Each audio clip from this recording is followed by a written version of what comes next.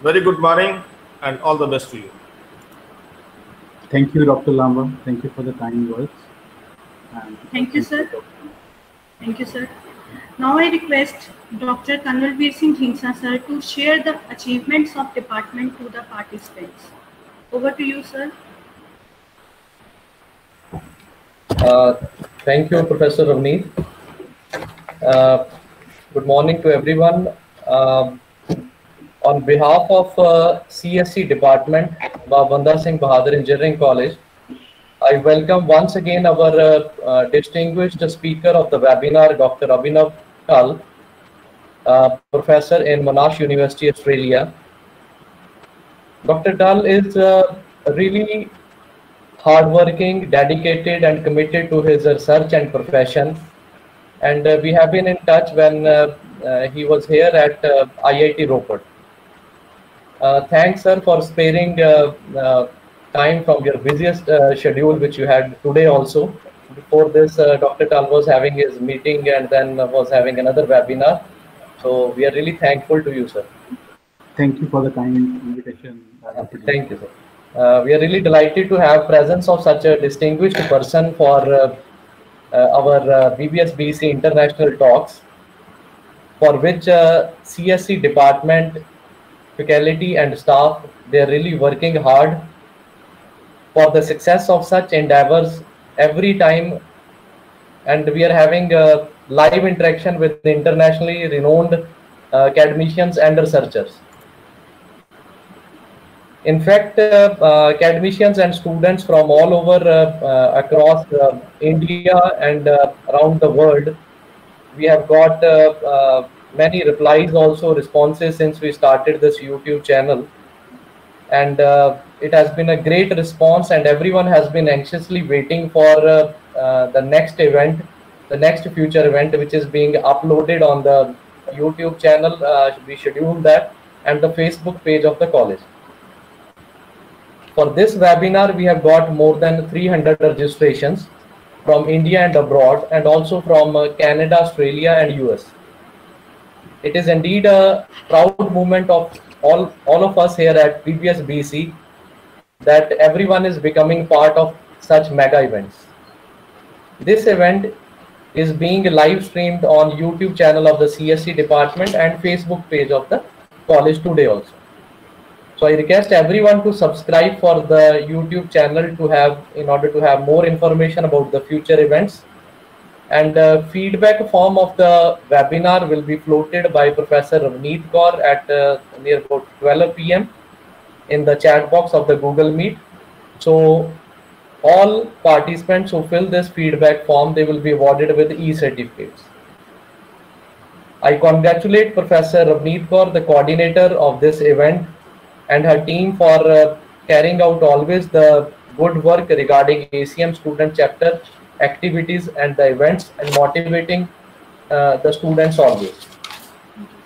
Regarding the CSC department, our department was established in 1993, and now in the 27th year of its existence, we have got near about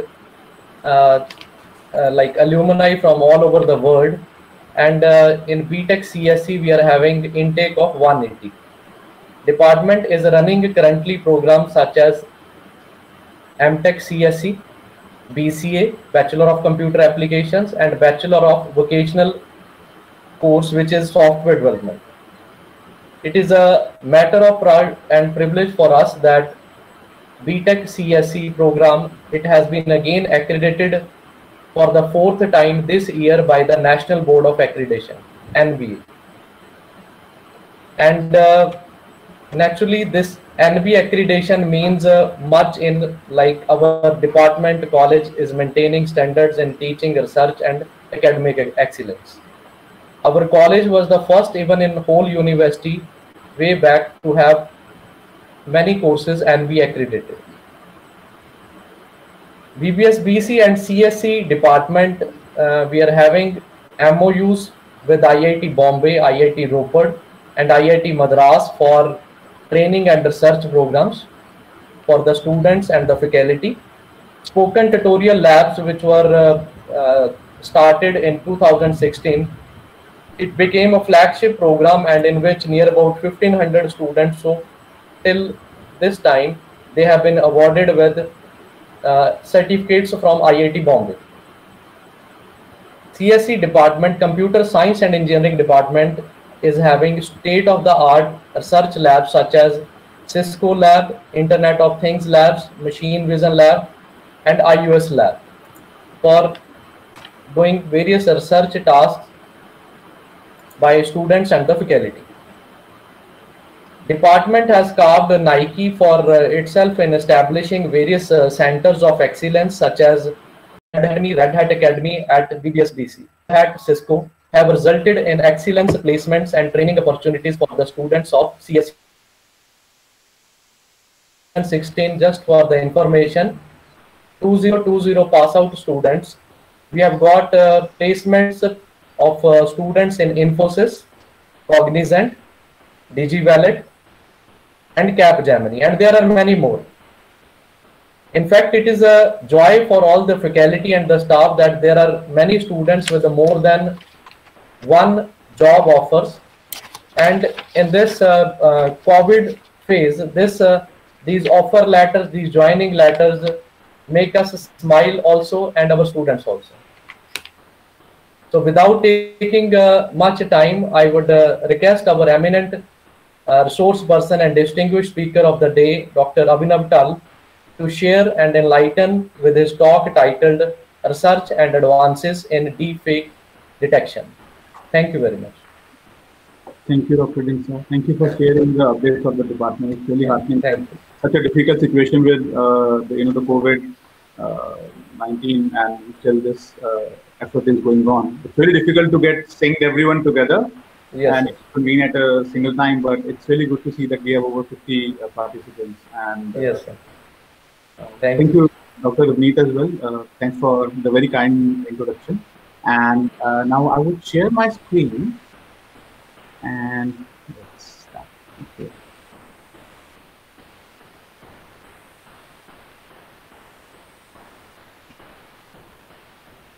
So currently I'm with the Monash University here in Australia, where I'm leading the Human Centered Artificial Intelligence group.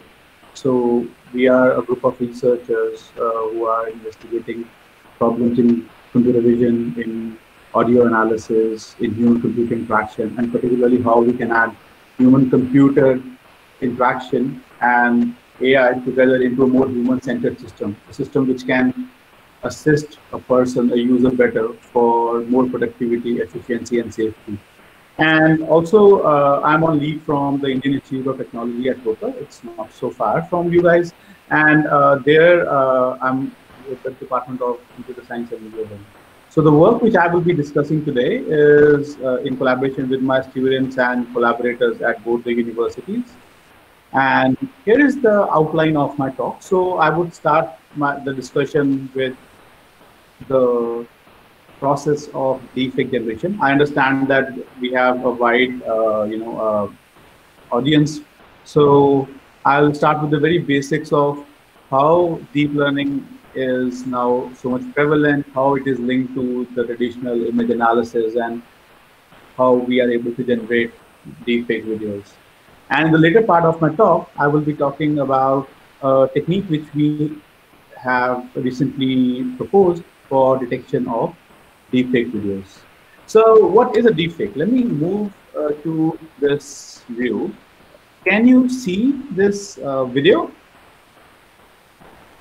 Sir, screen, you need to present your screen. I guess the screen is not being presented. It's not being presented? Yes, sir.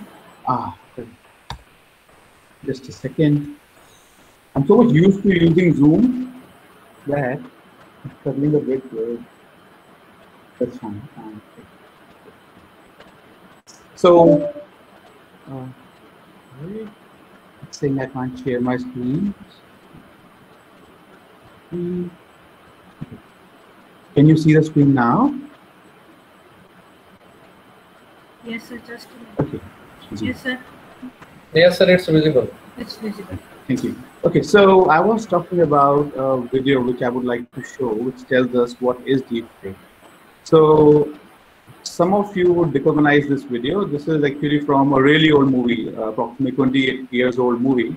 And I'll just play the video, and then I will ask, if someone can spot if there is any manipulation and what is that manipulation. This is a very popular sci-fi movie. Let me just play it. After this, there was like, you take the blue pill, the story ends, you wake up in the bed and believe whatever you want. Can anyone figure out what is different in this video clip? Any student who would have seen this movie Matrix, can anyone tell me what is different?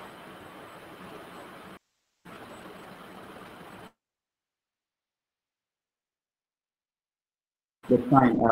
So the original actor is actually Keanu Reeves. His face has been changed with that of Will Smith, and essentially it seems the quality of manipulation is so good that it seems to the user that this is the real actor, but essentially the identity has been switched, and this is another person who is orating the same dialogue as Keanu Reeves. Now that's actually one example of deepfakes, but given the power of the recent generative techniques in neural networks, it's possible to have really terrifying manipulations in videos. And as we go in my talk, I'll show some examples and why we really need to have systems which can detect these kind of deepfakes. So let's start with the basics here. Okay, how this whole comes into picture. So here on the left is a picture from IIT Roper. Okay, this is one of the campuses, and on the right here I have a map of what looks like as the edges, the boundary information of the building which we have here. Okay. Now this is actually a basic low-level information which is used in image processing. So if we can extract this kind of edge information, we can then have meaningful analysis of things such as what is the primary object which is there in an image. Right? For example, in this image, we have this board, and you can also see in the edges here that based on the edge formation, it is actually an insignia of the university. You can also figure out, okay, these look like a pattern of some windows. Here is let's say the upper boundary of the building, and this is the basic building block. Now here I have a synthetic example who are new to image processing. Simply assume of an image as a two-dimensional matrix. So if it's a two-dimensional matrix, let's say here is the index point, and each pixel in my image will give me a number, and that number will correspond to, let's say, how much of a white or how much of a black this particular pixel is, essentially the grayscale. Okay?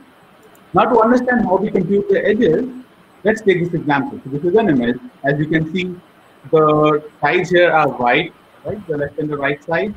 And in the center, I have a black pattern. And just at the boundary, you see that there's a transition from the white color to the black color. So you see shades of gray.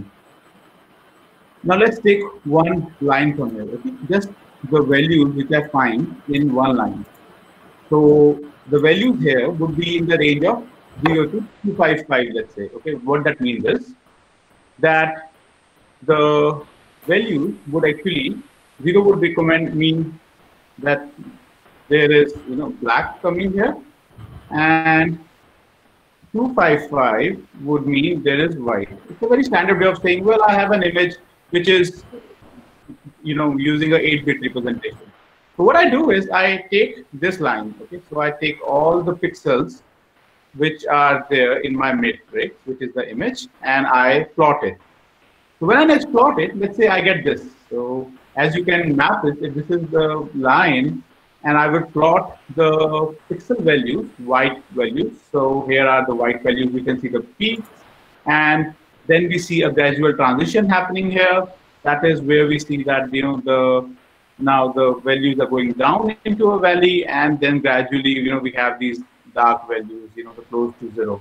And then again, when we are around this region of the image, around this particular point here, we see that from the dark, we are actually moving towards the up part. Okay, so what edge detection will be that we would like to compute the change which is happening in this function. Okay, so this is a function, right? A function, let's say, of, I'll draw here, so function of x comma y, which gives me an intensity value at the location x comma y in my matrix. Okay. Now I want to understand that when I scroll through this line from left to right, what is the change happening? When I look at these regions, when you see this absolute change happening, I can actually compute the first order derivative, and that will give me these peaks, right? Now, when you get these extrema peaks, you can actually tell that, okay, I have found an area in my image which is corresponding to an edge. Okay? Now, edge, as I was saying earlier, is a very basic building block of an image. And we'll see how this really basic discussion, simple steps, would lead us to deepfake generation. Okay? Now, formally, what would that mean? We want to look at the change which is happening in an image. And when we want to analyze the change in a function, we can actually compute the derivative, right?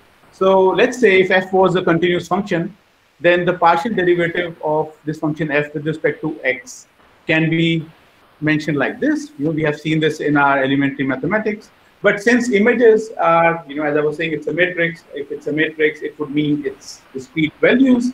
I can actually approximate this partial derivative, that is the change which is happening, let's say, in the x direction, as this, where I would say, well, the partial derivative of the image f with respect to x, that is the change which is happening in the x direction, is approximated as the difference which I have at a location which is next to the pixel location which I have currently, essentially subtracting the values of the next pixel with that of the current pixel. If there is a considerable difference, if you get a high value, that would mean that there is a change happening, right?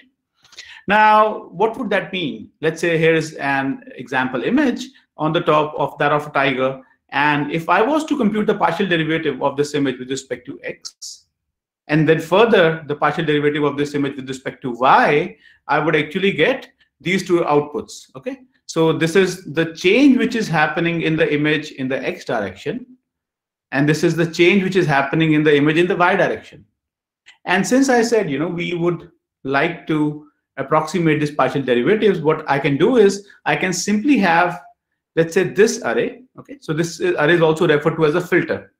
When I can take this filter and I would start applying it to each pixel.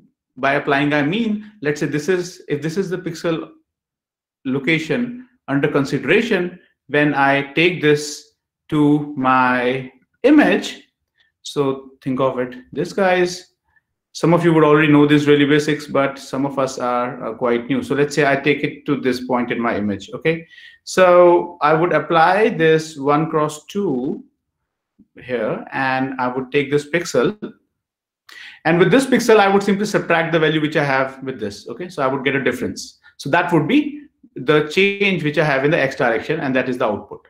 Okay, just the differences. Now on the other side, with the compute the difference of my pixel value which is below it. Okay, so that would mean, let's say I was at this point in my image, then I would be subtracting the pixel value here with this. Okay, and that would give me the map. Okay, so at the arrow would get, so the two changes. Okay, now let's complicate it a bit, but it's not, I promise it's not scary enough. So this is the input image. Let's say here is a filter which I can use to compute the difference in the x direction. Now earlier it was 1 cross 2, and now I have a 3 cross 3 filter. So that would mean I have a pixel under consideration, and these are the neighborhood pixels. Similarly, I have this for the y direction, and here is a 3 cross 3 pixel for that. So when I apply these two filters onto my image, it gives me the two information. Okay, the first is the magnitude, which I can compute by computing the square root and then adding to the change in x and y, and then I also get the tan inverse. Okay, so the tan inverse at each value, which is essentially telling me the orientation at each pixel. So the orientation of the angle. Now, if the magnitude is greater than a certain threshold, we'll say it's an edge-like pixel. Okay. Now, this part was mostly used in traditional image analysis, and some of you would have heard of this term called the deep learning and neural networks. Now we'll connect these two.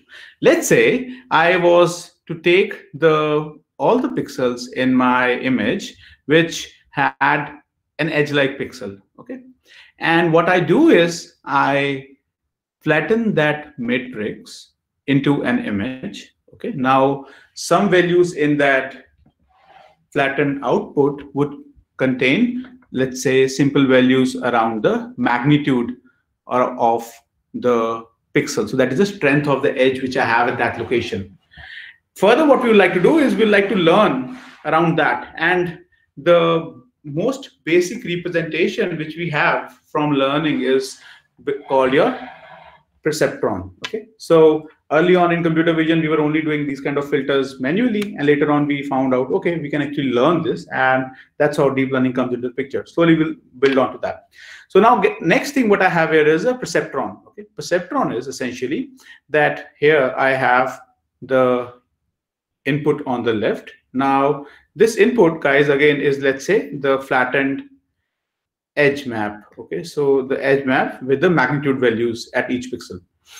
Now what a perceptron does is it takes into input a feature vector, and it will output to us in the very simple setting a class if my input feature is of a positive class or if it's of a negative class. Okay, now for that what we do is, now this is the basics of machine learning coming in. We are saying, well, I would like to learn a system which, given some observations, these observations would be able to generate a result, let's say if it's a positive or a negative class. And for that, I would like to learn these weights. Okay, these weights essentially tell me that for this edge map, this was the example here, for let's say the first pixel here, okay, what is the contribution of this pixel towards the final goal, that if this input image is positive or negative. Okay, so we are going to learn this, and that's the learning process is called the training of a perceptron. So there are two steps here. So the first is that we would initialize the weights randomly, and then we would like to compute an error. Okay, so that's the training error. Essentially what that is, that here f of w is the function which we are trying to learn, w is the weights which are randomly initialized, x of I is the edge input, and y of I is the label which I would like to be predicted. Okay, so I'm training a system to generate this label. So if early on this is not same as this, then this value would be high, and we would be summating it for n samples, that is the n images which I have in my data set. Now this is the feed forward step. In what I'll do is, when I get this error, I would then back propagate this error to update the weights of my perceptron, wherein I would simply be actually computing the partial derivative of the error which I've done in the feed forward, and I would be updating this with respect to the current weight of my current layer. Okay, so this is feed forward is you input the image and you generate the label. Back propagation is you would update the weights, which enabled us to get to a particular label in the first instance during my feed forward. Now this back propagation is of course based on gradient information, right? And the most common algorithm which is used for back propagation is based on the stochastic gradient descent. That is essentially you would be computing the weights updates. That is, we take one training sample at a particular time, and then we use that during the weights update in that particular epoch. Okay, so that's simply a simple neural network which, given an input image, should be able to generate a output label. Okay, now see, if you look at the transition, what we have studied is, we said an input image is a matrix. I can compute the partial derivatives in x and y direction to understand where the edge information is. Why do I need the edge information? Well, because it's a simple low-level knowledge about the structure of the image, right? The content of the image. Now further, if I take that as an input, I can then learn a simple machine learning perceptron. What that does is, given an input image, okay, it would be learning the importance in terms of the weights of individual parts of that input image feature and mapping it onto an output. Okay, the output could be, for example, let's say if this image contains a building or it contains a tree. Okay. Now, this perceptron came in the late 1950s. That was when the concept was introduced, and now we are in 2020, right? And early on we had the fully connected network that is actually shown here on the top. Here you'll see that here is an input layer, let's say the same feature which we had from the edges, and then we have multiple layers here where each is densely connected. So you see this dense connection, and at the end we are actually, let's say, having output using a sigmoid function which can tell if it's a positive or a negative image. But what really changed is that when we have an input image, there is a physical limit onto how much dimension I can have in the input layer.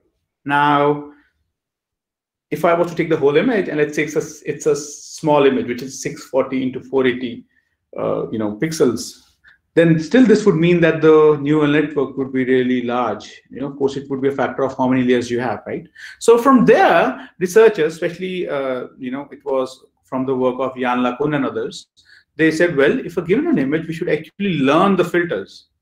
Okay, so rather than having a fully connected layer, which you take an input and map it to all the neurons in the next layer, what you should do is you should actually take the input image and you should have a convolution layer. Now, what is a convolution layer? You can think of your convolution layer as a set of, you can think of this part, okay? You can think of it as a set of filters. So I showed you some filters, right? So I showed you a filter which was something of this type, which was -1 and 1.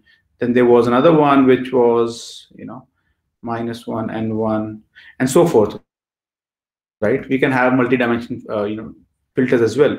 So instead of me having these weights where I said, well, I would like to subtract to compute the edge, I would like to learn these weights based on the property of the images. Okay, so I would like to have a set of filters, which would be applied to an image, and that would extract information from the image.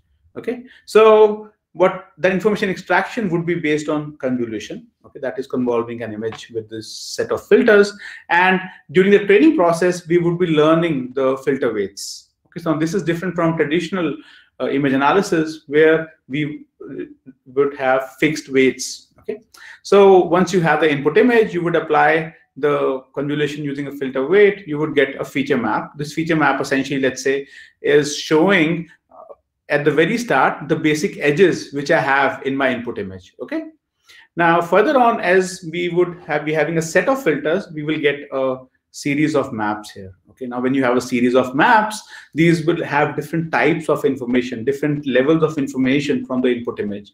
And what I will do is then I will input this set of activation maps to another layer in my network, and that would extract even higher level information. Okay, so what that means, let's say, is, let's see in this context, you have an input image here, and let's say I have this filter. So this is showing me a filter, and when I would apply this filter onto the input image, I'll see this particular output. Okay, so this is the output which tells me that what is the confidence of this particular filter being in this particular location, right? How is the shape which we had in the filter, how is it shown? Okay, now let's have another filter.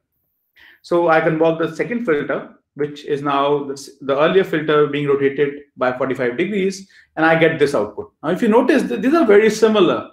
Okay, but if you notice very closely, for example, the top part of the building, this part of the building, you'll see that in this output, this is actually quite thick, and it's not really focusing on the upper part, but essentially it's giving more strength on this part. However, if you notice this, here you have a stronger response for the upper part and a lesser response for this particular pattern, which is in sync with the type of filter which you have, right? So we learn these kind of filters in deep learning so that we can extract different levels of information, right? It's like, if you talk in terms of software engineering, it's like saying we would like to have different level of abstraction in my software. And what that would mean is that for the end user, the user will only see what is required to be seen. So what it means from the perspective of computer vision is when you have an input image, one layer would simply extract information which is available to it from the earlier layer, and that earlier layer could also be hiding some information from its next layer based on the processing which it has done with the earlier layer. Okay. Now, let's say you have this type of network. Okay, so now what would happen is I would say in a classical sense, what we'll do is we will have a series of similar layers here. Okay, we will have more layers here, which would be, let's say an output of a filter which is being applied onto this particular whole activation map. And similarly, there would be another layer. Oops, hang on. Yeah, okay. So, sorry.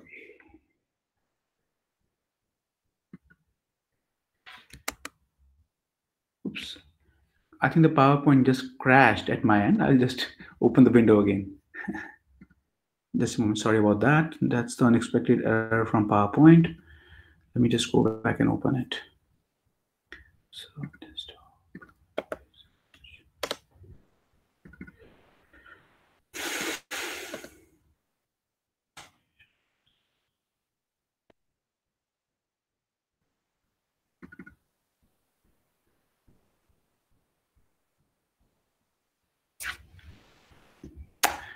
okay, let's go to the slide here where I was.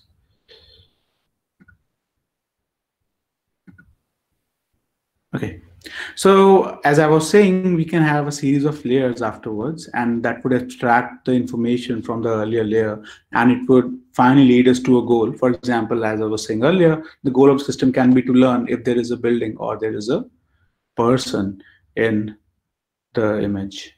Now, the same concept of convolution neural networks, it got even upgraded with this step. So let me ask you guys a question. Can anyone tell me who are the people in these images? Can anyone recognize these people?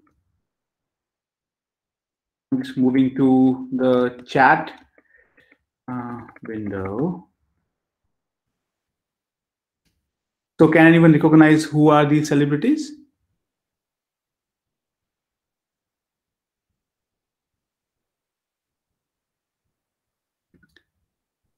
Okay, let me check if I have a response in the chat window. Okay, someone is saying, well, this person looks like Beyonce. Okay, anyone else, guys?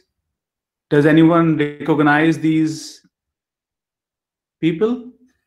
Who are these people? No, okay, so, well, the reason we find it so difficult to find who these people are is simply because these people do not exist in the real world. So these are the images which have been generated by a network called Generative Adversarial Learning Network, GANs. So GAN, again, is based on the discussion which we just have. Of course, I gave a very simplified representation of a convolution neural network, what it could be. But for those who would be interested in learning the details of convolution neural networks and GAN, they can refer to the deep learning book by Ian Goodfellow and others. That's a really good starting point. So coming to this, so as I was saying, well, these are fake images which have been generated by a network called GAN. And let's see what a GAN network is. Okay. Now, in the case of a GAN, we have a network. Now you can think of it as a convolution neural network. Okay, so this is a convolution neural network. The only difference is that the end of this network doesn't has any labels. It would actually be generating an image. Okay, so this network takes into input a random noise Z from a distribution, and it would then be generating an input, an output image, and the task is to generate high quality outputs which would be mimicking how the training samples are. Okay, so that's your network number one.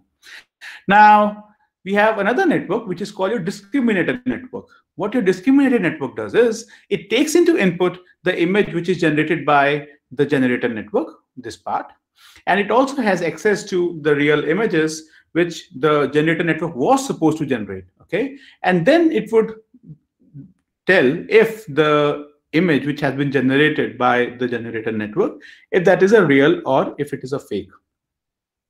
Now, we have two networks here. The first is generator network, the other is a discriminator network. Okay.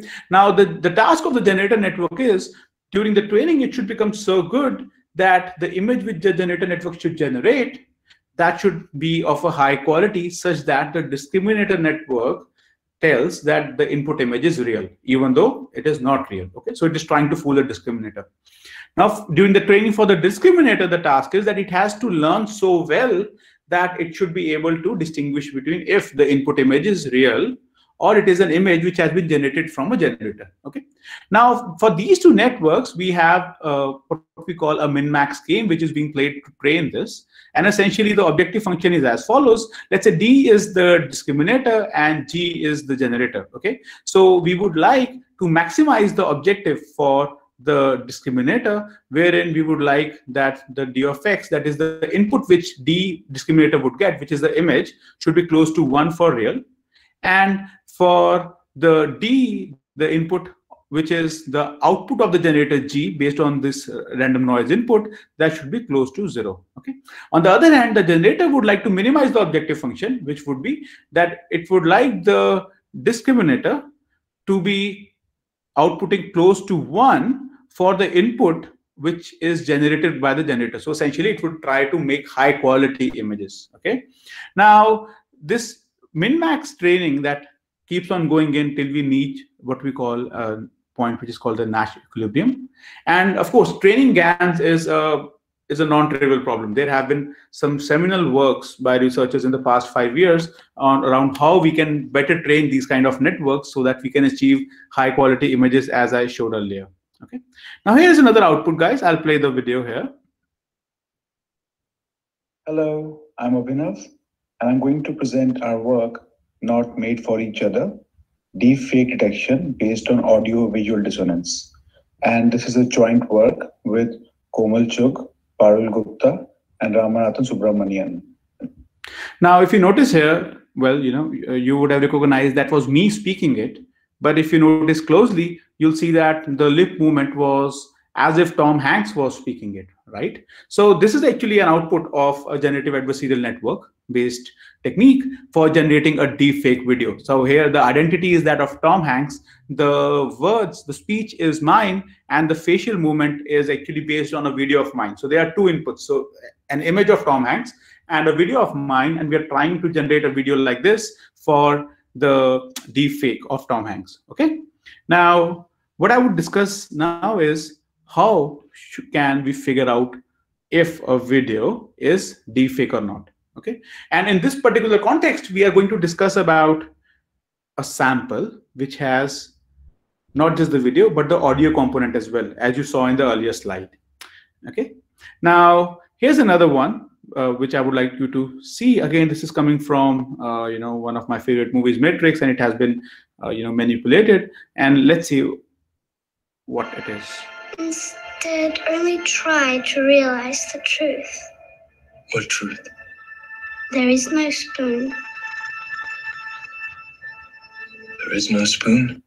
Now here is the issue, right? You see that again, the real actor Keanu Reeves has been edited out, and let's say someone was watching this for the first time, and clearly you can see that this is a very high quality manipulation. So the person who has not seen this movie earlier would assume that this is the real actor, right? And that is how the misinformation can spread.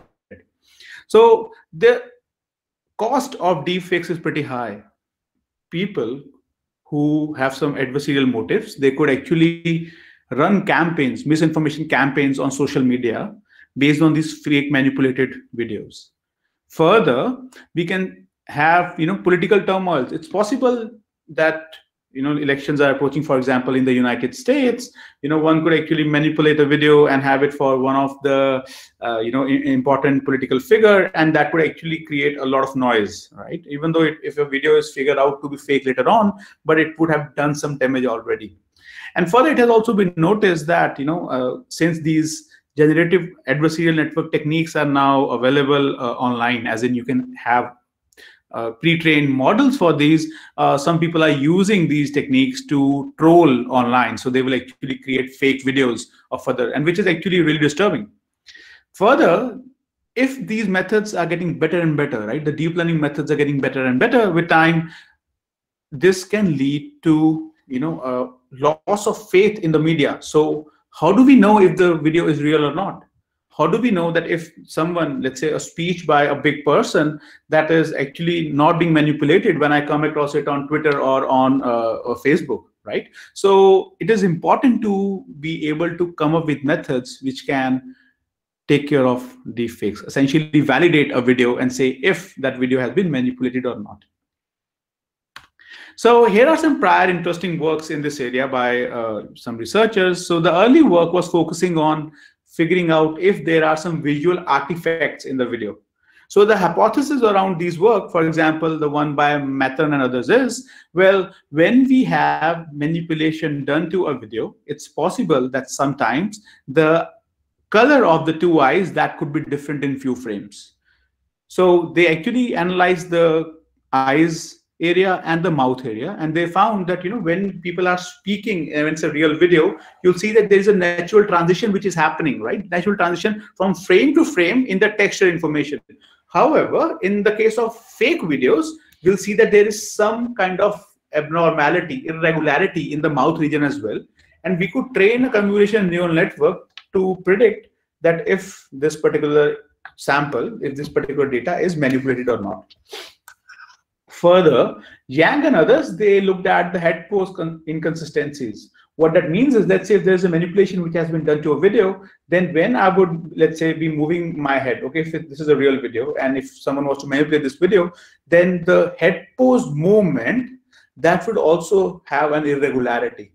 That would have, let's say, some peaks which should not be there, because usually a head pose movement is quite smooth, right? So one can learn a method on top of the head pose movement.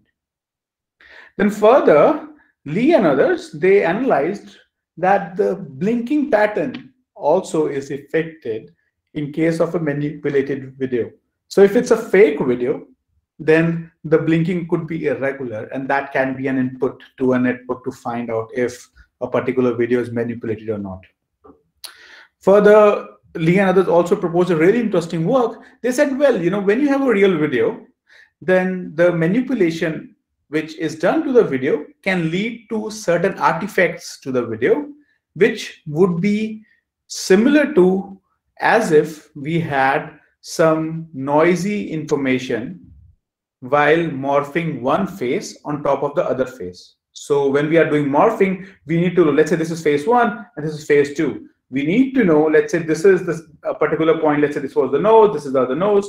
We need to know where these points are, and that's only I can morph one on the top of other, right? But if this process has some noise, then the morphing will be incorrect. So they actually use this information to generate fake data, and then they learn standard architecture such as the resonant architecture, and they found that this can be really useful in figuring out if some manipulation has been done.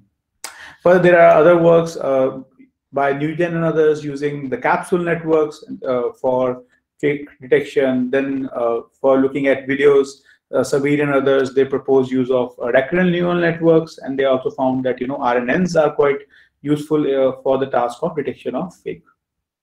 Now let's look at our method. Okay, so the hypothesis behind our method is that if there is any manipulation done to the audio or the visual signal of a video, then this will lead to a disharmony, a dissonance between these two modalities. Modality is audio or video. So basically, if a manipulation is done to either of these, it is possible that their belongingness to each other, corresponding audio and video, they will not belong as much as they would be if there was no change which was done.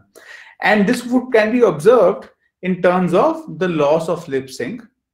One could observe unnatural facial and lip movement. Okay, so that's our hypothesis, so that the method should be able to analyze if there is some disharmony between audio and video. Now, this is inspired by the work of Grimes and others from '91. So Grimes and others did a really interesting experiment. So they had TV advertisements. So this is not computer science. They had TV advertisements, and they did these kind of experiments where they actually changed the sync between the audio and video, and then they found out that if there is a particular change which is observed, that the user will focus on that particular thing, right? So it's the same. We actually learn from it, and we say, well, if either of audio or video have been manipulated, then we will see that there is a disharmony which comes into the audio-visual pair at a point in the video. So here is the pipeline for our network. Let's say we have an input video of this subject, okay? And on the bottom is the corresponding audio part of that subject. What we do is we divide this video into segments. So let's say segment 1, segment 2 to segment N. And similarly, same duration segment for audio as well. So audio segment 1 is the audio for the video segment 1, and similarly for these as well. From the video part, we do face detection, that is detect where the face is, and then we have this network which is actually having spatiotemporal filters. So we have the spatiotemporal convolution filters, and then we map that to a fully connected layer. On the bottom, from the audio segments, I extract the MFCC features, and these are then input into a similar convolution network. We have fully connected layers, and when we reach the fully connected layer 8, FC8s, we have a contrastive loss, okay, the comparison loss here. And then we also added two classification losses to the visual and the audio channel separately. Now, let's look at the training strategy. We have an input video. We divide that into segments of these seconds each. And similarly, we have the corresponding audio segments of the audio stream. The first one is the contrastive loss, which is based on computing the dissimilarity score. Now, the dissimilarity is here is the weights which we have from the fully connected layer of the video and the audio signal. And then we are trying to maximize the margin from, let's say, having a positive sample. So the positive sample has to be closer to another positive sample and has to be further away from a negative sample. Now, on top of this contrastive loss, we also add the cross entropy losses, which is the classification loss for the visual channel. That is when you only have the information from the fully connected layers coming in from the visual segments. And also, similarly, another loss for the audio segment as well. So that means we have 3 loss functions for training of a network. And during the test inference, we again divide incoming video into visual and audio segments. And what we do is we compute a dissimilarity score between the corresponding audio and video segments. Okay, so here is the dissimilarity score. And then what we will simply do is we'll compute a modality dissonance score, which is based on the individual dissimilarity scores of the segment. And then a video would be marked as fake if the MDS, the modality dissonance score, is more than a certain threshold. If it is less, then it will be a real video. Okay, so now let's look at the data in our experiments. The first one is the DFDC dataset, which was hosted as a Kaggle challenge. It has 100K videos of 3,000 actors. In our experiments, we used 18K videos so as to have a fair comparison with the earlier works. And here the data has been manipulated with different techniques. Okay. The second one is called the Deepfake timid dataset, which is a subset of an earlier older dataset called bit timid. And here the data has been manipulated using a generative adversarial network.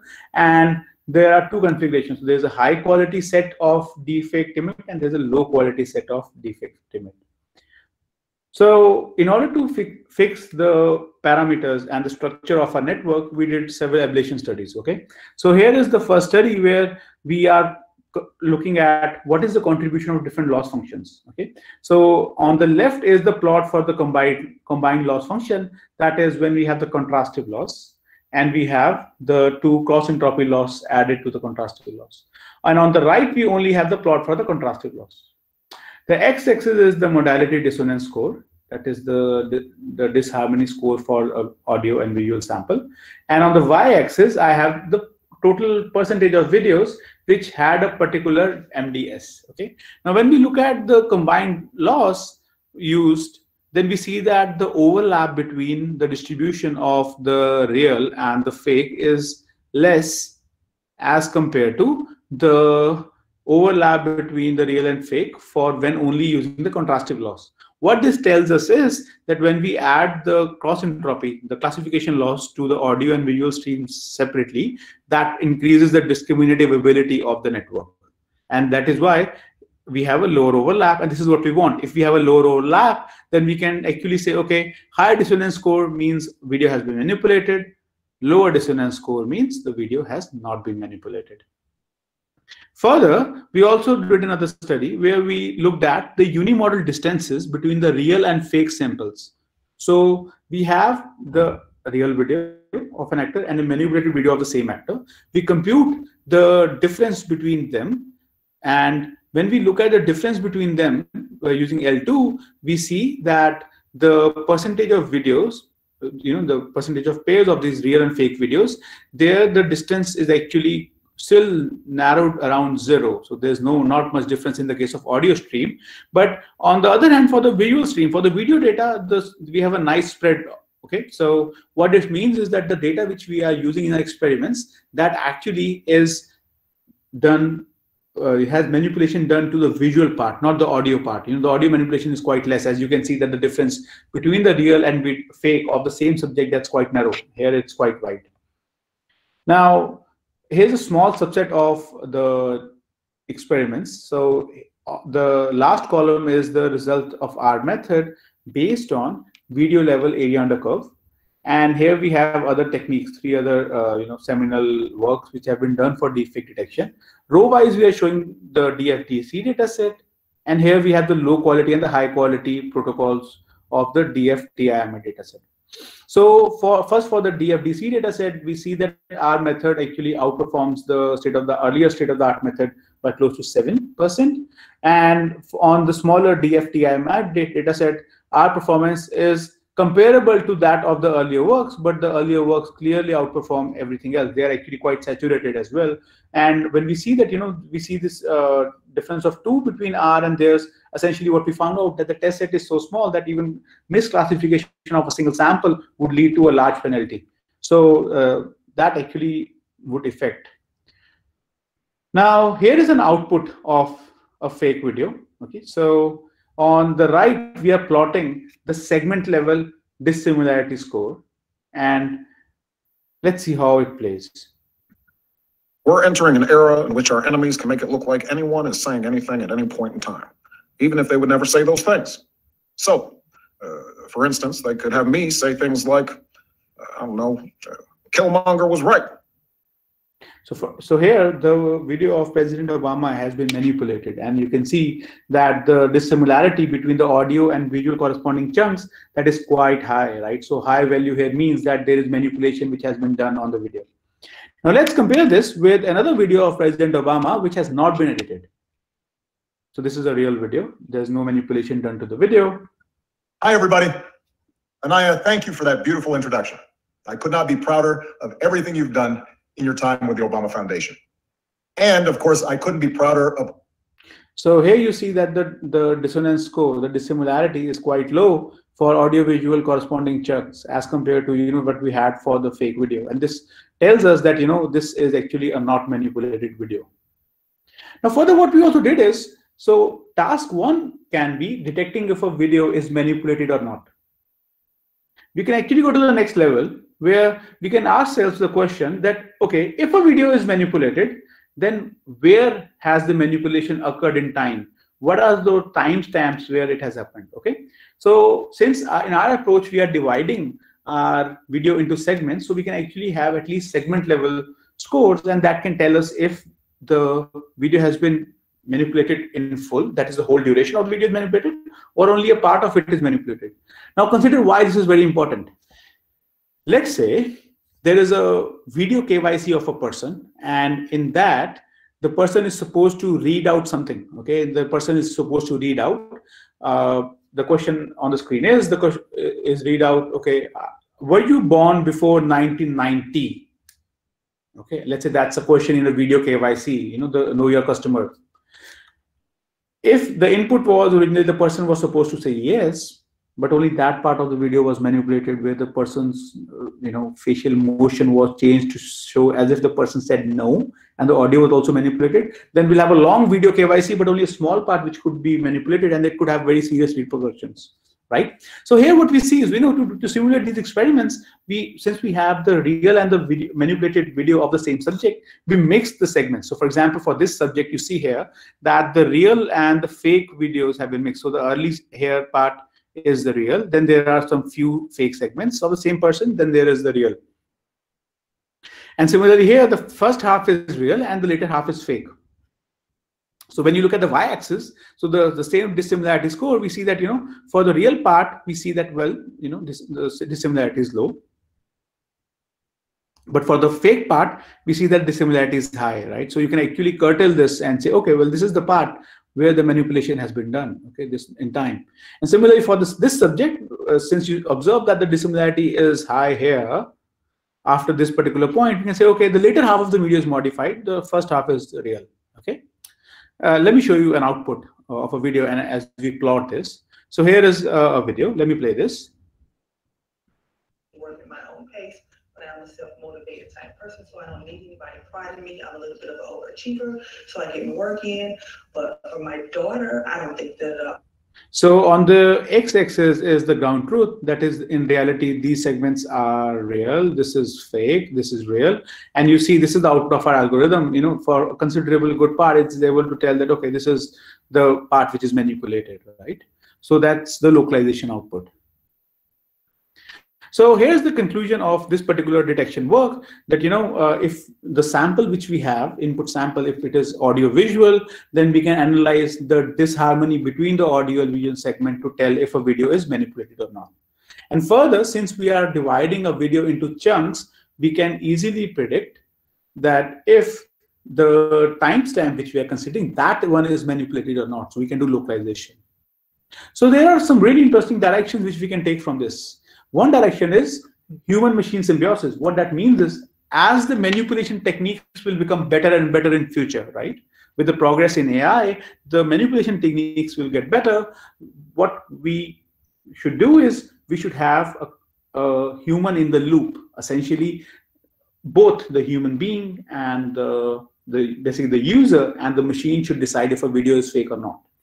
So what we can do for that is, I'll show you one recent work which we are having in a conference called ACM, International Conference on Multimodal Interaction, where what we did is we did a study where we showed real and fake videos to users, and we recorded their eye gaze. Eye gazes, so to tell where is a person looking on the screen, okay?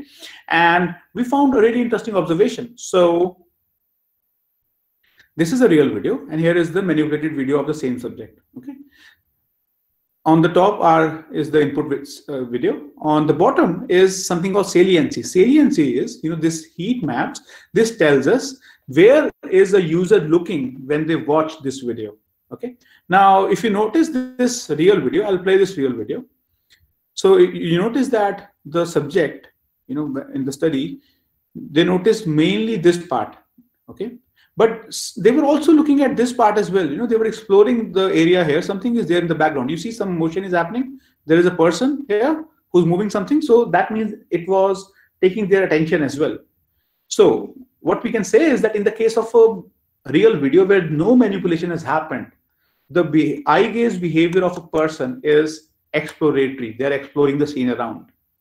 Now, on the same side, if I look at the manipulated video of this subject, let me pause this and let's look at this. So this is a manipulated video, and let's look at the eye gaze fixation. So we see that here, even though there is some movement happening here, okay, there's someone who's talking, you'll see that the majority of the fixation is happening on the person. Okay, so what that means is, as a user, if you are looking at a video and we see a subtle discrepancy, we observe that there's something odd about the video, then we will be fixating on that part, okay? That would mean that we would actually having a more explanatory gaze. We're looking for an explanation why this particular video, why the face, let's say, of a person looks a bit different, a bit away from the normal, okay?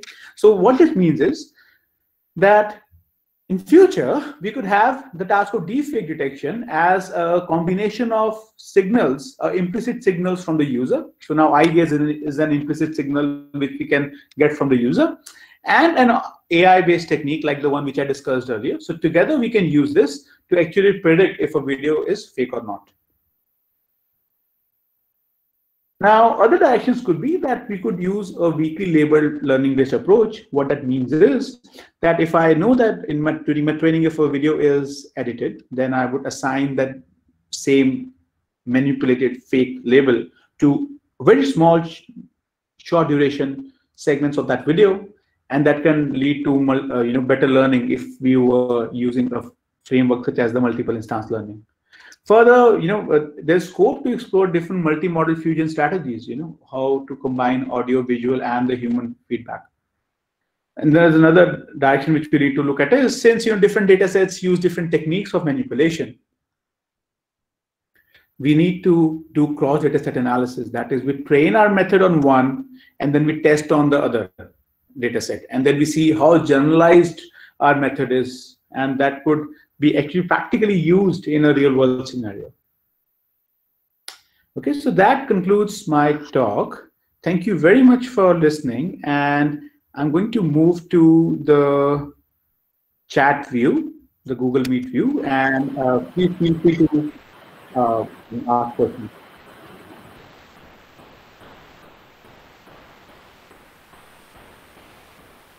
So you can type in the questions, or you can ask using your microphone as well if you have any questions or comments.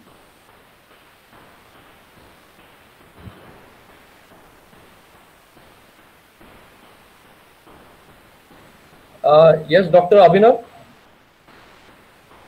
Yes. Mm-hmm. Yeah, can you hear me? I would like to invite participants for the queries. Please share your queries in the chat box. Professor Ravneet, if you can read some of the queries already in the chat box. Yet someone was asking about the presentation that is it is going to be shared after webinar. Sir, one question is Prabdeep Singh has asked how we can use it in cybersecurity. Right, that's a good question. So, deepfake videos is a major part of deep news manipulation, right? So, fake news. So, in the case of cybersecurity, there are different facets. I'll take one example. So, the video KYC example which I was giving, right? So, video know your customer example. In that case, if instead of the real person, let's say I was going to open an account with, a bank or any online service such as Paytm or any other service, now instead of having the real person, if I can have a manipulated video of that person, right, then I can actually trick the system. So we need these kind of solutions which can tell that if it is really the real person. Okay? So you can actually do a lot of tricking. I showed a fun example. Let me go back to the slide that I was showing Tom Hanks speaking about the paper, right? This one. So if you notice, I'll play it again and just and then let's try to imagine together the repercussions of such a video. Hello, I'm Abhinav. I'm going to present our work, Not Made for Each Other, Deepfake detection based on audio-visual dissonance. So now we can have any of this type of manipulation, and it can have different repercussions. It could be, let's say, someone, answering a question on someone's behalf. It could be, let's say, during exam, someone impersonating someone else, or even during authentication, let's say mobile phone authentication, system authentication. So deepfake is now a big challenge, especially when it comes to fake news or some unethical authentication systems. So here is another question from Amritant. Do you think that in the future we will ever reach a point where it's impossible to detect a deepfake? Well, that's a good question. So, okay. So that's the reason I said that we need human-machine symbiosis. Let me give you a use case. So let's say a teacher is presenting a class online on Zoom or on Google Meet, and he or she conducts a quiz. Okay, when they conduct a quiz, let's say there was already a feature like this which was there, with which they could analyze if it's the real person in their gallery view, or it's a manipulation has been done to that video, or it is someone else who's impersonating. And when they use their software, if it gives them a high score of this video is fake, or a very confused score, let's say 0.5, not fake or not real, I'm not sure. Now the human can come into the loop, right? How the human being can come into the loop, that he or the instructor can ask an impromptu question. Now when they will ask an impromptu question, if it has an element of surprise, then real person will actually show, if they are engaged, they will show a different reaction, which would be difficult for a deepfake method to generate in real time.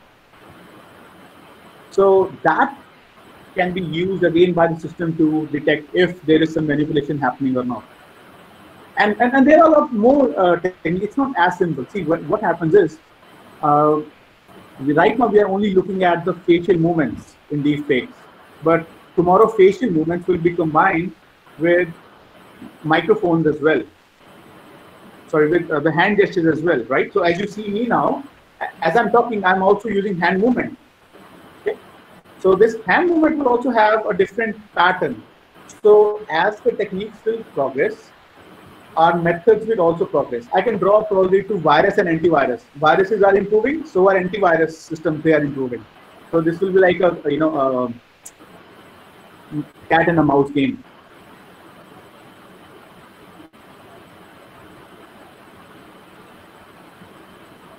So we have another question.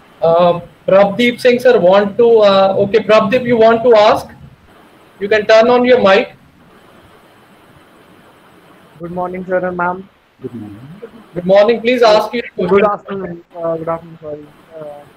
Actually, I want to ask, like every virus or a bug has a signature, according to which an antivirus detects it's a virus. Okay. So if we edit a video, does the neural networks have some signature so we can use it as a data set and use it in our program to detect its deepfake? That's an excellent question, Prabdeep. So, if you notice, I was mentioning that earlier techniques for deepfake detection, they work on the hypothesis that there would be some visual artifacts which will be generated when manipulation has occurred. For example, it's possible that when you observe the mouth part of a video, right? This video, for example, I'll just switch off the audio for this, and let me just say, right? Just look at the mouth part. If you notice closely, there are some artifacts which are there, right? So these kind of signatures would be there by deepfake techniques. Now, there's another term which has been introduced. It's called deepfakes. That is, methods which are not really as high quality. So in the future, yes, it would be getting a bit difficult.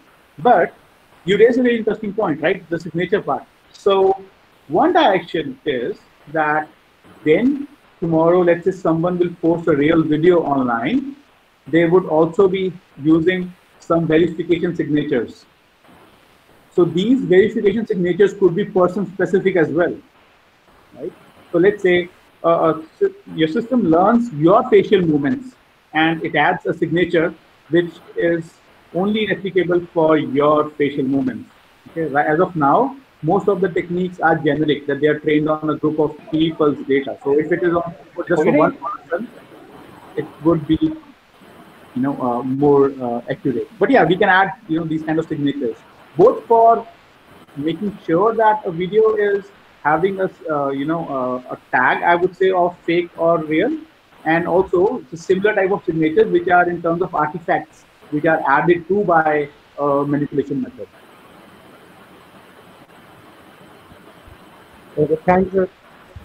So there's another question.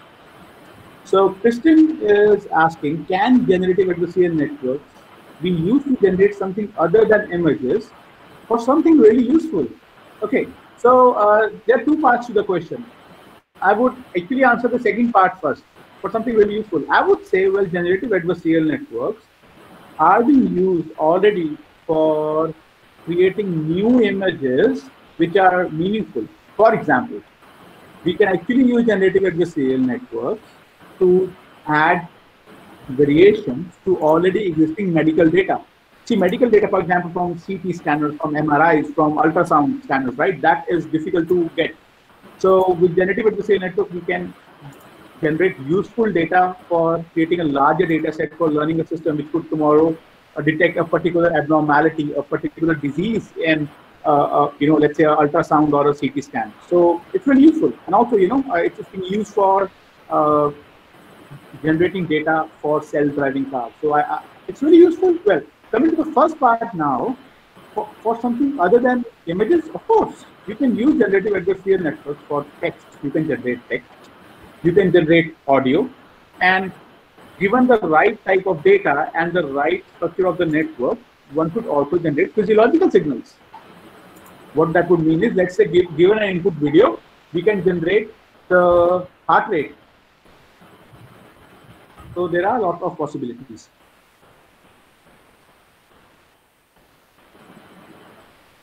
So we can go to the other question, if there is any other.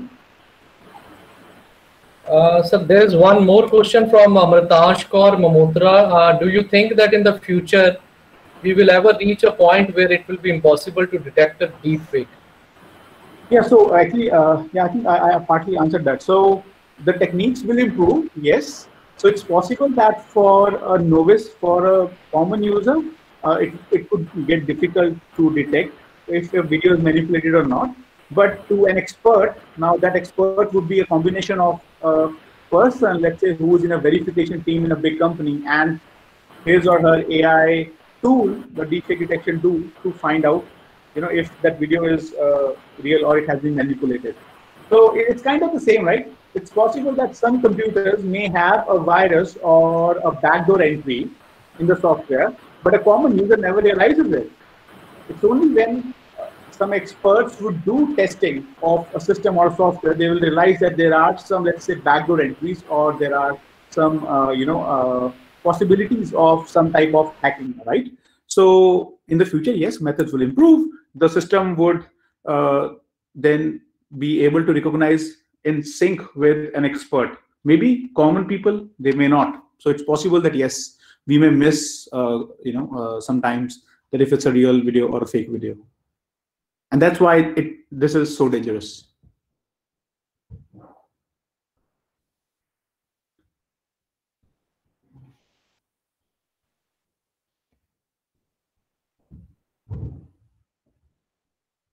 Okay, do we have any other question? I think there are no more questions in the chat box. Professor Ravneet, you can continue.